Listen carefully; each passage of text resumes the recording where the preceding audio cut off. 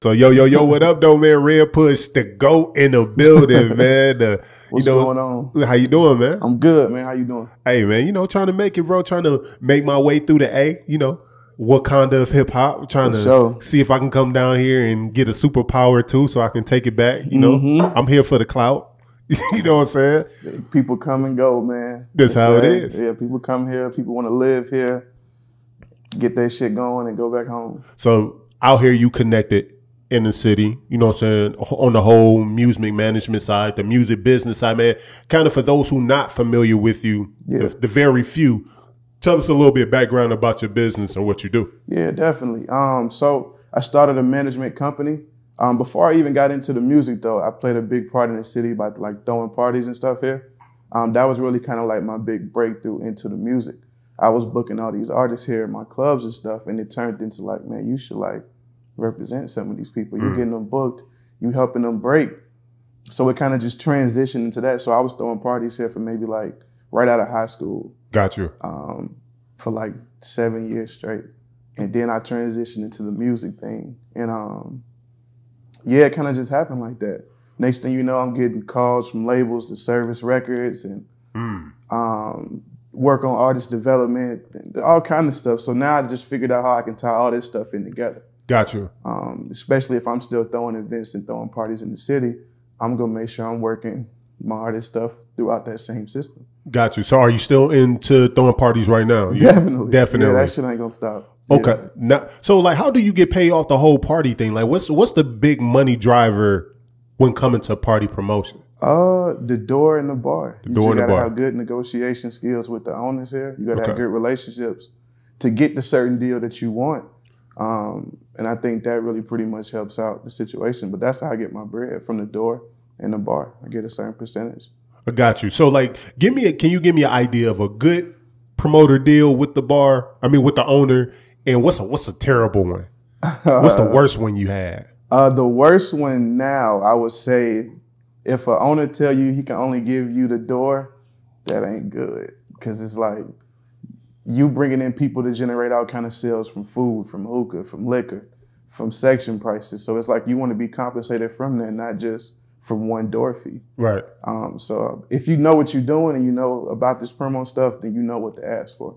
But a good deal would be 100% of the door and maybe like a 70-30 split on the bar, or just 30% from the bar, really, would be a good number. After a certain number, let's say the bar do 20,000, you get 30% of it. And if it goes over 30,000, you can try to go for 35%. It's just about your negotiations. I got you. Okay, so let's start from the beginning. So I know you're an Atlanta resident, right? Yep. Born and raised here? Mm-hmm. Okay. Grady. Okay. Born and raised here. So what part? Because Money Moo kind of broke that down. Yeah, most definitely. people just think Atlanta, but like specifically, where you from? I'm from the east side of Atlanta. East side of Atlanta. Yep, Stone Mountain to be exact. And so growing up, were you always into music? Like, what was your passion growing up? What's funny is growing up, man, I wanted to do music. I wanted to actually be an artist. What was the rap name? Come on, man. Oh, you don't want to share the name? What was the name? No, I don't want to share the name, man. It was Red. It was Red Selfish back then. Oh, Red Selfish. That ain't bad, man. Yeah. I mean, it's corny now when I think about it, but. Okay. But yeah, and it was I just did it. I always liked music, man. I always listened to music even when I was younger. And it was just like, I knew I was going to do something great in the music business. Gotcha. And I'm glad I took the route that I chose, stepping over from the other side of it, going into the management and the music exec side. Because I feel like I done got way deeper in than doing this side than doing the other side. Gotcha. So like, at what point, like, so always being intrigued in music, like what kind of music was like really influencing you growing up? Man, for me, like to this day, I still listen to Tupac. Tupac. Yeah, that's like a big one for me. What's the one genre of music that you like that most people wouldn't even think that you like, or was to shock you? I'm a big R&B person. Okay. Key. Like I know I do a lot of business in the hip hop and the rap, but I love listening to R&B, especially me being in the clubs and being out so much at night, hearing the rap during the day at my house. Man, the R&B's on, Sade's on, or yeah, some stuff like some chill shit that I can just roll up and smoke and vibe. speaking of R&B, and not to derail, and we'll come back to the story. Yeah. Is R&B dead because at one point in time, R&B dominated the charts. Right. It was like, it was dope that you had a major R&B and then it would feature a hip hop artist. Then it went from and then you had a hip hop artist with an R&B artist, and now a hip hop artist with auto-tune. Like, fuck, I'm not calling nobody singing shit. Yeah. Auto-tune, and I'm gonna sing it myself. Is R&B a dead art? I wouldn't say so. I think it's more so of a soulful kind of vibe now. In some genres of the R&B, then you got people who are not really R&B, but like they're holding notes on records and they're singing, they're putting together these melodies that people are liking and composing. Because it's awkward to me. Like, I hear, like, not awkward, I guess I'm used to it now, but it's different. Like, I hear like trap artists with this very soulful singing. Be like, oh, I'm gonna shoot you in the face with a K. Like, the sound and the melody and the softness don't add up to the aggressiveness of the verbiage that is being spit out. Like, and I feel like R&B has been tucked away. Like, I feel like if you want to hear R&B, you have to go to the 90s or the early 2000s. For that true R&B feel, yeah. Now people are just rapping about, I'm singing about like how they feel about a woman, how they dealing with the certain situations they're going through, which is still somewhat R&B, but like that true R&B that we used to listen to back in the day, you got to go back and listen to it. Because I feel like this generation don't have no real wedding music. Yeah, I'm still going to play Case Happily Ever After. You know, something like that. No doubt. Yeah, for sure. So back to like your childhood, like growing up East Atlanta, like what, for you, what were some of the things that you felt like you had to overcome to get to where you are now? Like, kind of, what was your story and your upbringing like? Really my biggest obstacle growing up, man, was just trying to figure out what it is I wanted to do in life. Gotcha. And I think that was really a big thing for me after graduating high school. Just trying to find a place to like, what's my next step? Because I didn't go to college, so I started working right out of high school. Got you. And I think really just like listening to music back in high school, we was rapping, making CDs and stuff and doing all that shit. So I knew I wanted to be in the music field. I just didn't know how I was going to get into it. So I used the party promotion pretty much to like get my way in the door. Got you. It went from throwing parties to now I'm doing marketing plans and coming up with strategies for album releases for artists and promoting that throughout the city. And it turned in from just promoting clubs to now I'm promoting artists to now I'm promoting brands. And it just grew over time. And now it's like, yeah, now I'm like doing all that shit still, just all composed in one. Okay. And so then like you step from like along with the promotion, now that you're into the business side, like the music game is wide open. Like we've been in the rap game has evolved so much that we've seen a lot of artists who made a lot of mistakes when it comes to contracts and stuff like that. We're seeing a new space right now with Joe Budden and Spotify with that whole podcast lane of how that should be monetized. Like what do you think like are artists still making those same mistakes when it comes to management and getting into bad deals? Like what are some of the mistakes that you're seeing artists like kind of constantly do right now? Just being eager to be on just because like people are looking at social media so hard and just trying to pretty much put their life in that same situation without going through the steps of even getting to that point. Right.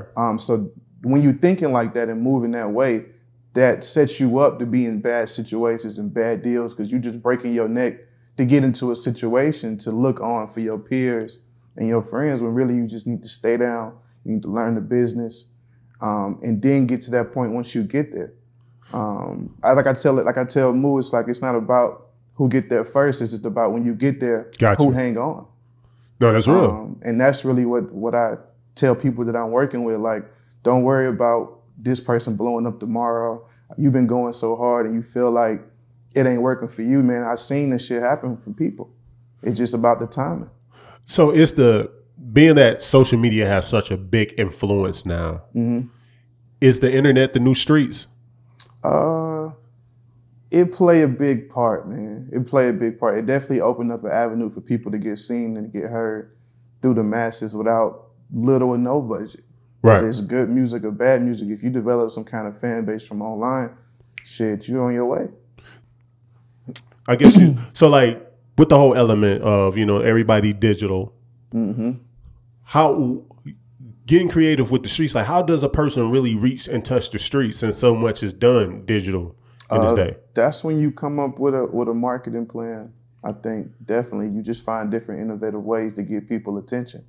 Of course, people still do posters and stuff, but now people are giving out flash drives or little cards with the QR reader on it where you can scan. Gotcha. And it pulls up your Apple Music link. Just being creative with stuff like that, I think that'll help. More people now are doing billboards in the city. See that going up. So, you know, people are just trying to adjust to it. I think that's really the big thing is you got some people that's still stuck in that time frame of that age where that's going to get them going when it's like you got to change when this shit change or you're going to be left behind. No doubt. So like a lot of artists always look at it like, man, I get a manager, I'm on. I find a manager, I'm going to blow up. It's the manager's responsibility to blow me up. Like, man, when should an artist, I guess the question would be, when should an artist be searching for a manager? At what time? And what exactly is it that a artist manager do? I feel like you shouldn't have a manager until you have something to manage.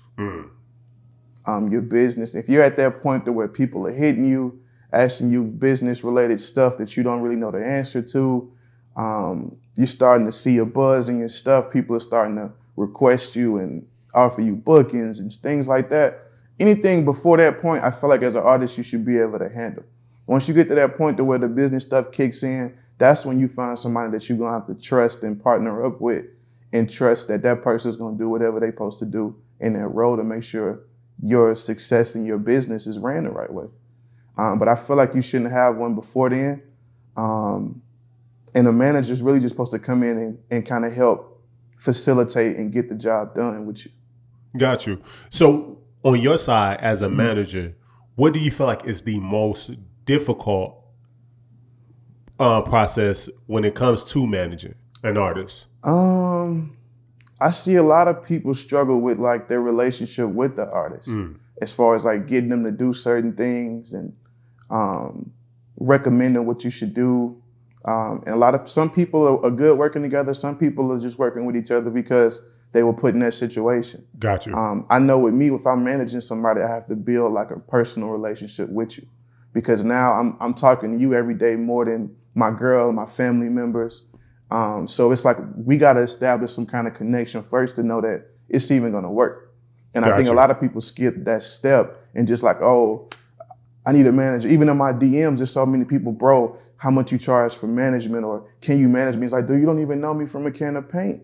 But then you'll be the same person to get on social media and be like, they doing bad business, they judge me. And it's like, you got to do your research first too on who you requesting to represent you. And I think a lot of people don't do that. I know I interviewed Mo3 manager, Rainwater. And Rainwater was like, don't ask me to manage you. Let me just find you. Just work, grind, and let me find you. I'm going to say it. If I feel it in my gut and I like what you're doing and I see you putting in the work in, I'm going to ask you that. Do you got some kind of representation? How's that going? It's been situations where I done reached out to artists and they already have management, but they manager don't even know what they doing. Got you. So then that turns into me kind of helping the manager. I then turn into consulting with them and then helping the manager manage them and helping both of them. Got you. So like, when things are like that, I guess when management goes wrong. So you have you ever dealt with an artist who was disgruntled under management because of their definition of management didn't match up to what you actually do? Absolutely. You got some artists that feel like a manager is supposed to pay for everything. A manager is supposed to just utilize and dump every possible resource that they have into you. And it's like, things got to be set up a certain way or you'll end up burning that relationship out with people. I can't go to somebody, I can't go to the radio and say, hey, this is a hit. I need y'all to play this shit tomorrow without showing you all proof of why y'all should play it, if that makes sense. So, yeah, that's really my intake on it, man. As far as working with people who had an issue with the way I do management or the way they feel like a manager should be doing more. I had that conversation before we even decided to do business. Yeah. To see where your head at and to see how you go about it and how you think about that. And that tells me what I need to do on my end. So then let's go to the label part of it. Because a lot of artists, like they hit me up like, oh, Big D, you got any connections to a label? At what point in time is it good for a artist to actually approach a label? If there is any. Yeah, I'm about to say, because everybody's situation different. You got some people who don't need a major label to back them. that's getting a following on their own, that found investments to be able to move that stuff. So then you got some people. Well, let's start right there real quick. Yep. Can you become a mega star without a major label? Yes. So who are some artists that you felt like became international, like mega stars without the backing? Because some would just say like Chance the Rapper, but he had like a real strong. He had like a real strong investor behind him, so it's still kind of pseudo label. I'll use 21 Savage because even before he went major, he already had enough shit going on, enough leverage to where he can work a deal how he wanted to structure it because he built that up on his own independently. So then if he did that, what incentive did a label give him if he was already to pretty much garner everything that a label does? More money, okay, more resources to do other things, to get into film, get into shows, get into placements like that, and just taking their music more on a larger span, like worldwide. A label can give you that machine to make you go worldwide. Okay. So it's not necessarily a bad thing. It's about how you all can partner up and work together on it. And I think a lot of people jump to that label move too early and get put in bad situations because they don't have enough leverage to bring to the table. So I assume you've done a few label meetings before, right? So like, can you kind of explain like what a label meeting is for artists who never had that experience? Like, it's really getting to know who the artist is. Okay. A lot of times when people are having these label meetings, that's their first time meeting the artist. So they want to meet him, hear what other music you got, what situations you got currently. Are you signing anybody? They want to ask you about your analytics. How's your streaming going? But then you got some artists, some labels who don't really care about that analytics, that want to know just, do you have talent? Are you a good artist? Can you keep this stuff going? Do we see longevity? That's really what those meetings be about. And you got some people that see it right there in that meeting and want to pull the trigger. And you got some labels that like, let me sit back and see how it unfolds. Got you. So are those days, remember when the label will find that person who can sing real good on the corner and take that person who has nothing and develop them into a major artist? Are those days gone? Like, do you have to generate our own fan base in order for a label to be interested? It's rare. I would say that. I wouldn't say it's complete obsolete, but nowadays it's rare. You get some people that get good content or post good content of them singing songs and stuff, and somebody might pick up on it and take them under their wing and start developing them and see how it goes. But it all's gonna start from you. You putting that stuff out there to be seen for it. What's your idea of the hip hop scene right now in Atlanta? Like, how do you feel about it? We on fire. We running the world. From the producers, from the artists, to the A got this shit on lock. I like that cocky shit, man. Y'all know y'all run this shit, huh? Yeah, man. It's like, and we show love, bro. Like, we'll go to states and show love. We ain't on no Hollywood shit. And the A just give you an opportunity, bro, to make that shit happen a lot quicker than different places, and people starting to figure that out.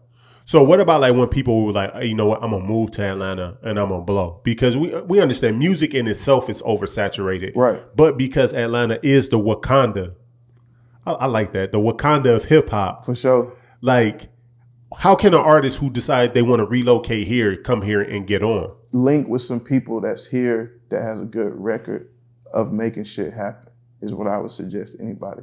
I wouldn't suggest you just come in here not knowing nobody. First, you want to come here and link up with somebody who got some shit going on, because you'll get here and get finessed and thinking this is the way it's supposed to go. Yeah. You done dumped thousands of dollars into some shit to where you really should have been doing some other shit, but because you didn't do your research on it, now you fucked. I got you. So, because I feel like with Mogul State of Mind, the platform that I have, so I like to highlight those who behind the scenes, because there's a lot of people who move in behind the scenes. Yeah, Atlanta's run off of that, man. Relationships is worth more than money here. So who's the top label here? Is it QC? Because a lot of people know QC from the outside, but like if you were to, you don't have to order it in the specific order, but if you would get your top 4 like labels that's here that's kind of really doing it, I missed a couple of them. LVRN's doing it with Black and Summer Walker. Slaughter Gang's doing it with Savage and Nudie. QC's doing it. You got Authentic Empire that's doing it. It's a couple different independent labels that's doing their thing, and that's getting their recognition, that's making shit happen for other people, for the city. Hold on one second, my bad. No, you good. This is the next guys that I was interviewing. They trying to figure out where to park. I'm sure. And y'all, did they actually take y'all keys? Yeah. I'll take care of the valet. Okay. Yo. Hello? We in the front. I'm just valet making sure we supposed to be here, so that's what they're doing now. I guess they're checking with you also. Yes. Are they right there? Yes. You can give them the phone. Hold on. I can go down there. I have my charger in there. It's the same bill, guys. They got to move our shit. No, I'm gonna take care of y'all valet. She just. He just right. All right, he right here. Oh, it's our friend. Yeah, they with me. I'm on the phone with them right now. Yeah. Okay. I'm sorry about that. I mean, No, you fine. We got the Mercedes and the Jeep outside too. No, I understand that. Okay. Just the fact. So I'm gonna take care of their valet. So. Okay, not the valet. The fact that I know you wanted to use the room, but a hotel manager here, I don't want her to come in here and start charging you for using the room. Okay. Because you know what I'm saying, she doesn't know. Yeah. And the people that's coming up, I figured that they were up because remember she came up with some bottles of water or whatever. Yeah. So I figured it's where it was at. I just want to know where to send them. Okay. Yeah, right. Because technically, this is like a public area space for everybody in the hotel. Okay. So that's all I just want to let you know. All right, I appreciate it. All right, he about to come get y'all. He gonna get something. Okay. Yeah, he just came in to talk. He just came in to talk to us just to verify. So he come to get y'all. Okay. Second floor. What number room? He go when you come up off the elevator. If you look to the right, you're gonna see some double doors. I'm finishing up an interview anyway. But he'll show y'all. He'll let you know where I'm at. Okay. Thank you. No problem. My bad. Sorry about that. Okay. So damn. What was the last thing we was talking about? What labels are doing it? Oh yeah, so so if you was to rank it, so you was talking about Summer Walker, you know what I'm saying, and that label, like who else? Because on the outside end, we hear about the QCs. Yeah, definitely. You got QC, you got LVRN, you got Authentic Empire, you got Slaughter Gang, you got a couple people, man. That's really doing their thing. It's crazy. From the A. And I know y'all loving the space right now. It's just crazy. Like I went to Detroit 2 weeks ago, and the energy there is crazy. You can see it's like on a minute scale of coming up close to where y'all are because they got so many artists popping out of Detroit. Like, how long do you see Atlanta kind of keeping this trajectory up? Yeah, I feel like within the next 5 to 7 years, label offices are going to start being ran here in Atlanta. And they're not ran here yet? Nah, not like the Interscopes, the Atlantic. Some of that stuff is like in New York. Sony, you got to go to New York.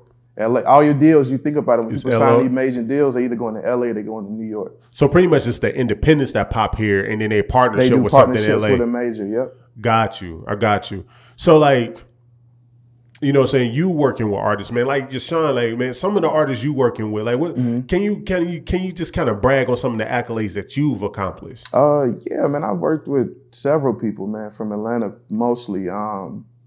Money Man, Money Moo, of course, K Camp, Sorry the Kid before.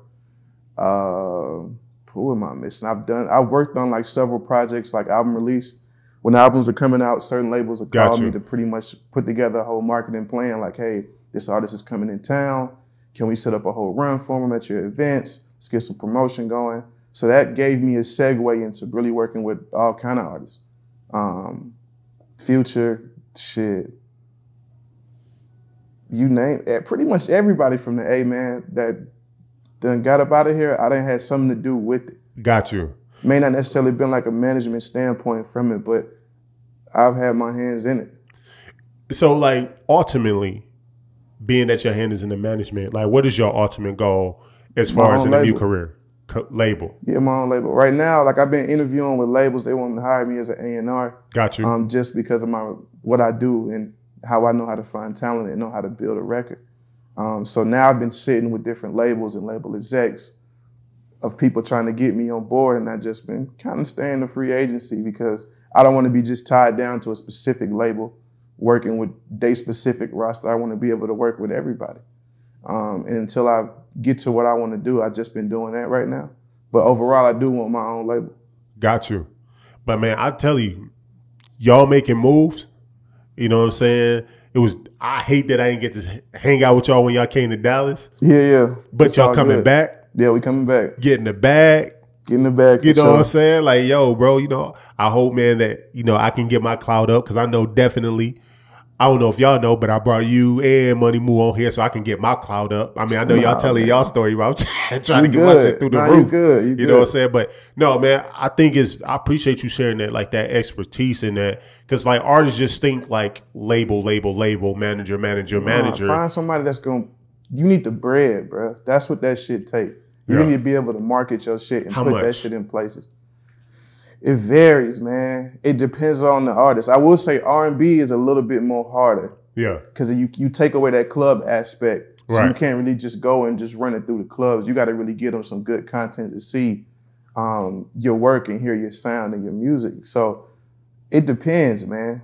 It depends. If you said like the average, like somebody pushing a single, on a single, what would that effectively 80 to 100,000? It's the competition's so tough now, man. You got everybody wanting to rap. You got to be able to separate yourself from everybody else and do other things that other people can't do. And that's why I think artists treat hip hop like scratch off tickets with their single. Yeah, they release one song and they hope they like see this is if the it lottery works first before they throw a whole bunch of money into it. And then once you see that that's working, that's when you hit it while it's hot. But how do you know if you working? If an artist is only dropping it on Instagram, the clip, they doing it wrong. So can you give me like a blueprint? Can you give them a blueprint? When you dropping a single, you got to make it available to everybody. You got to make it for every age group. For people who don't have Apple Music paying those subscriptions, you got to make sure it's on YouTube or it's on your SoundCloud or those other Spinrilla, My Mixtape apps. Like, you got to make sure your music is able to be reached by anybody. And I think a lot of people don't be doing that effectively, and it hurts them. But that's one thing I would say, like, when you dropping a record, you need to make sure that shit is everywhere that a person can get to it. And just to get your poll, because I've been asking everyone I interview, this is radio or blogs. Which is the most important? Shoot. I will say that radios took a decline. I won't cancel it out fully. Okay. But definitely internet is like taking that shit by storm, man. And it's like you got to learn how to adapt and use both when you need them. Hey, man, that's facts. Well, Red Push, man, I appreciate you gracing me with your wisdom. All good, man. Gracing my audience with the wisdom, man. Hopefully they won't blow up your inbox trying to get managed because they know, hey, man, let him find you. Just work. Yeah, just work. I mean, people send me stuff all the time, like to check out. Do you listen? I check it out. I listen to it. Even when they just send a link, they don't say nothing else? I don't check those. I'm not going to lie to you. Like, man, say what's up to me first, bro. Don't just send me a link and, like, click on it. Like, bro, tell me what's up. What am I clicking on? Is it a song? Is it porn? What is it? Like, you feel me? Like, I'm not going to just click on something. Have you ever thought about releasing a video on Pornhub? Nah, hell no. That shit monetized, fam. I know. I do an uncut video on there though. Yeah. And do like kind of like a premiere with like a director's cut. Yeah, that's just some free promo y'all can do. You know what I'm saying? Partner up with them, man. Have them put you on the front page, run the ads on there. Hell yeah. Red Push, man. Hey, we got to tap in, man. I appreciate you y'all giving me my clout. Oh, good. You know what I'm saying? I appreciate you having us. Now that I know you throwing parties, I'm going to try to find a hookah spot after this. For sure. I got 11:45 every Tuesday. I've been doing that shit for like 4 years. 11:45 every Tuesday. It's a club in Buckhead. If you come to the A, 11:45 on the Tuesday night is where you want to be. Going up on the Tuesday. For sure. Before Drake, we was going up. Hey, man. Well, I appreciate you, man. And let's link in soon. For sure, man. I appreciate it. Peace.